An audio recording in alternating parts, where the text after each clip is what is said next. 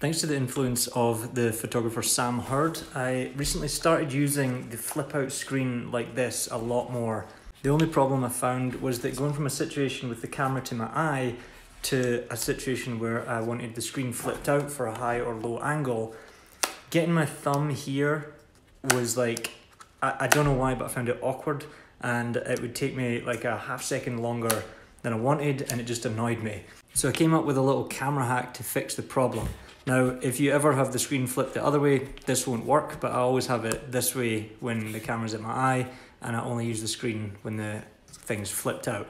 So I went to Target and I got some of these little command hooks. Carefully aligned the command hook to the corner of the back of the screen here. I've never really came up with my own camera hack before.